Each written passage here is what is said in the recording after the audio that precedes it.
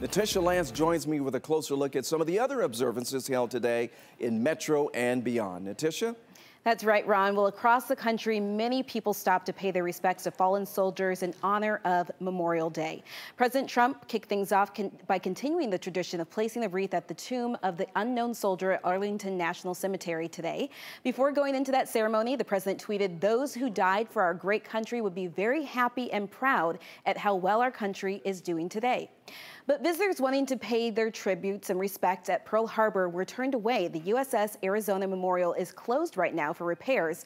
The War Memorial marks the resting place of more than 1,100 soldiers and Marines killed during the Japanese attack on Pearl Harbor. Earlier this month, cracks were spotted on the visitors ramp and outside the memorial, and the National Park Service says it will be closed for an undetermined period of time. Well, in the Metro, many paid tribute to fallen soldiers, and this photo, tweeted by the Braves, is going viral. A fan holding an umbrella over a JROTC member standing over SunTrust Park's designated prisoners of war chair, and the caption says, "Respect." And in the Metro, many paid their respects all around the city.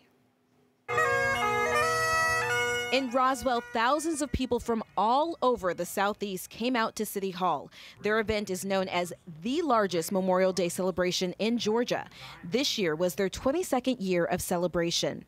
Over in Marietta, more than 10,000 Civil War soldiers are buried in the Marietta National Cemetery. The Boy Scouts placed American flags at the site today, as they have done for more than 20 years.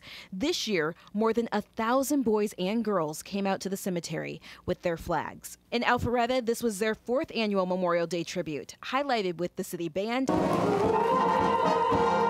and a keynote speech from Major General Maria Britt. She was also awarded the 2nd highest U.S. Army award, the Distinguished Service Medal, for her leadership as a commanding general.